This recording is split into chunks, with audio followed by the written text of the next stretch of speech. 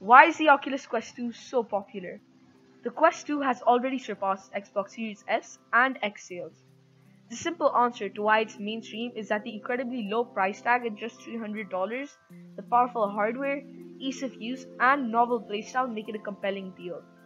I treat mine more as my tablet than an actual gaming console, just because of how easy starting it up and watching a YouTube video on a giant screen is.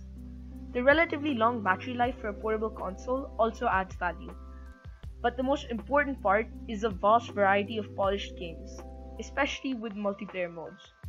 The human interaction already feels very real, so I'm excited to see what the future holds for VR.